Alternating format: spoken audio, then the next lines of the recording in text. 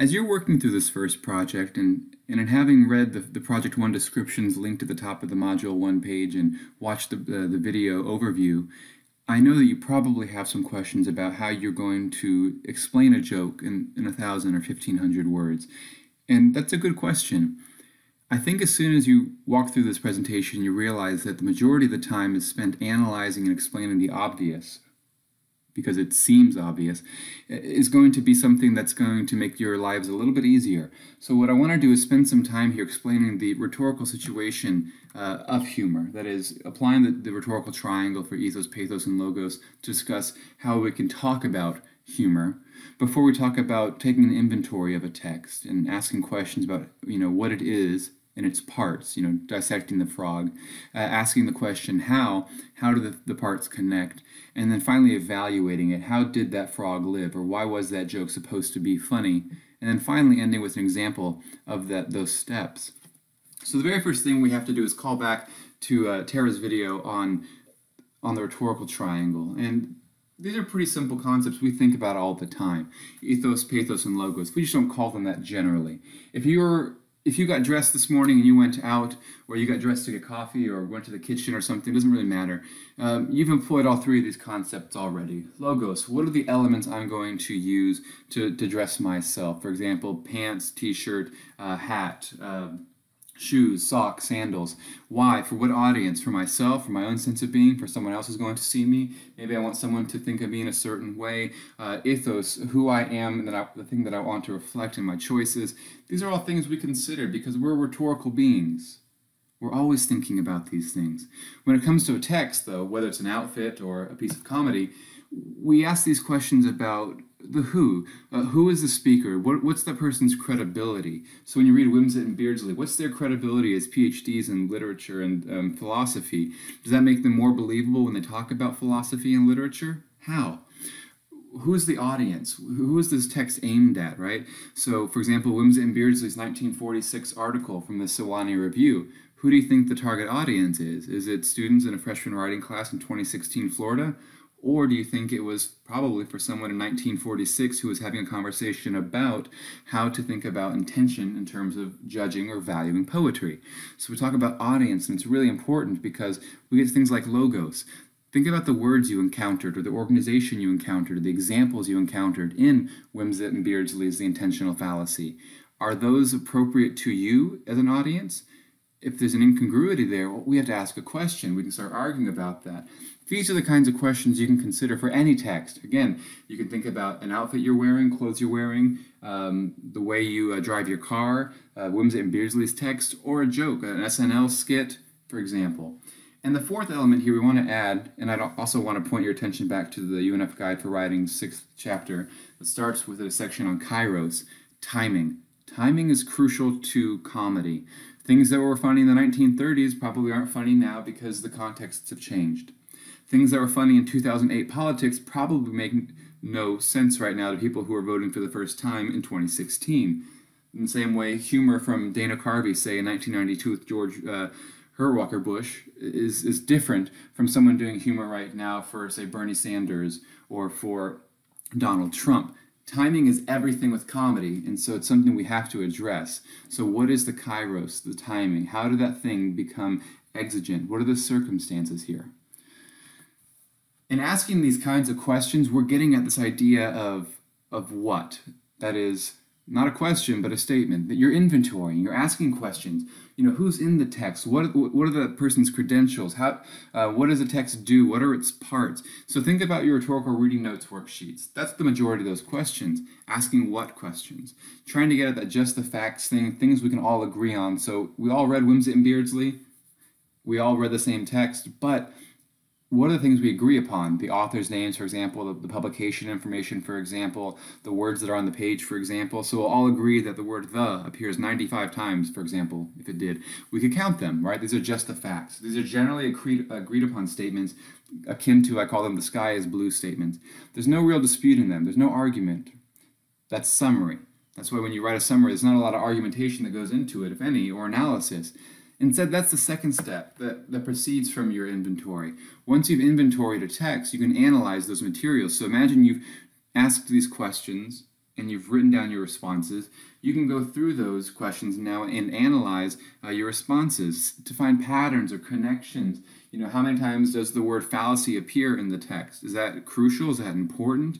Or what kinds of examples do Whimsy and Beardsley call on? Are they mostly from an antique period? Are they mostly contemporary examples? So you can start drawing observations about how the text works in that way. You can also identify incongruities, which I'll note here for you because it's important with comedy. When things don't match up, think about absurdity, hyperbole. Things are generally humorous and we don't know why or can't put our fingers on it. Anything that sticks out to you, though, that's what you're looking to analyze. How does that thing function? And in the end, we get to this third step of evaluation. Is it funny? Does it work well? How well does it work? To give value to. Think about what the root word of evaluation is. To evaluate it is to assign value to it. So does that text succeed in being humorous? Does the text succeed in being humorous for you? Different contexts, different kinds of answers. Depends on audience, always for humor. So I want to go through an example here. And I'm going to pull this up on the screen. You can watch it here or you can fast forward and watch it on your own. But a couple years ago, maybe 5 years ago now, Honda in the Pacific put out a bunch of ads for how much blank can you pack in a Jazz. And we get things like how much hipster, how much ninja, how much muscle, how much hip-hop. And you get the idea. They're asking a question. But the way they illustrate their answer is kind of fun. And so we'll go through this commercial here, and I've muted it, but what I want you to pay attention to are the elements. And I'm asking what questions as I go through it, and I'm writing down these notes. And so we start with, what do we see on the screen? We see a small hatchback vehicle, a Honda Jazz. We start seeing people walking in. He has a panda hat on his head, a scientist blowing a foghorn of some kind, fixed-gear bicycles being put in the trunk, Apple iPod devices, vinyl records being put in a CD player, ironically, root beer of some kind, Jonathan and Saffron, crocheting, Polaroid camera. What else do we have? All these things. People just being jam-packed in this car. And so we get this idea of we can take apart the text elements here. We can look at it and see how does it work. And when we do, we start getting a bunch of information, a bunch of data that we record.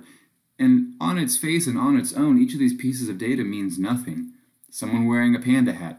Great, what does that mean? Well, no thing means anything by itself. It has to be in conversation.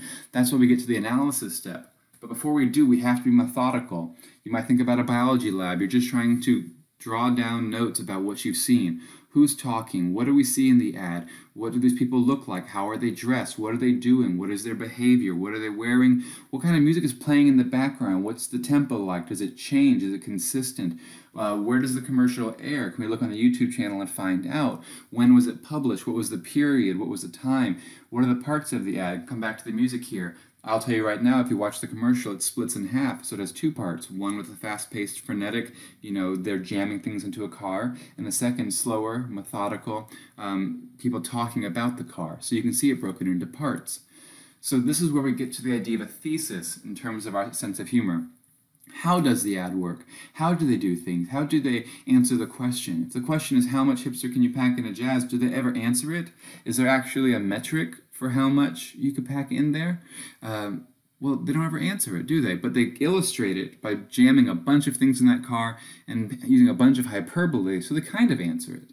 The question you have to address, though, is how do they do that? With which tools do they call on to accomplish that end?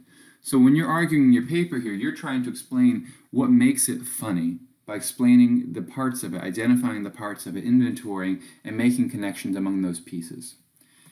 If you're having trouble finding pieces of text to analyze, they're everywhere, especially in a 2016 political season as we're in right now. You're going to start seeing a bunch of Bernie Sanders skits, Sarah Palin skits, Hillary Clinton skits. You can look at historical things from Jon Stewart and The Daily Show or Monty Python, any late night program over the last 50 years, David Letterman, Johnny Carson, it won't matter. You'll find political things. If you don't like political things, you can go to other things. For example, Key and Peele on Comedy Central, Broad City.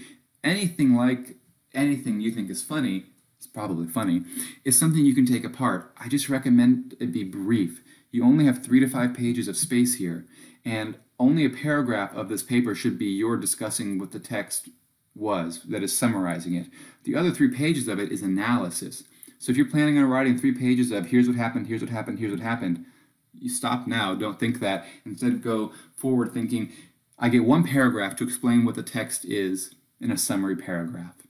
Everything else, though, is analysis. That means I'm explaining, I'm arguing, I'm illustrating, and it's my thoughts. It's not me just putting the text into my own words or doing story retelling.